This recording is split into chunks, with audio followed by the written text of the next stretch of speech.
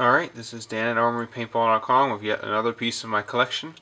This is a custom Jackal Autococker. As you can see, this is a custom anodized gloss silver to gloss silver with purple drizzle fade.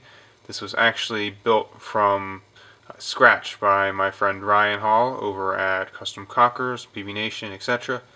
As you can see, it's got an Eclipse frame, hinge frame on it right now. It's got a matching slider frame with skeleton trigger, freak kit, full Shocktech front block, aka sidewinder, bob-on cam drive.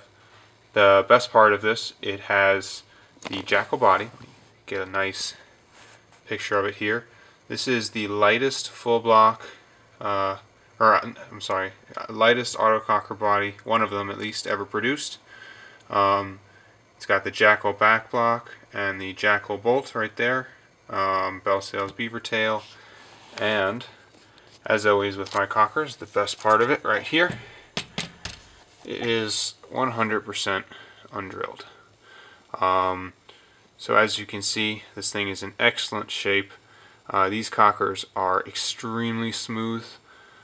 This has some very nice internals in it. I need to do time and tune it because it's been sitting for a while, but as you can see, it's in great shape. I just rebuilt the sidewinder a few days ago, getting ready to shoot this one over the summer.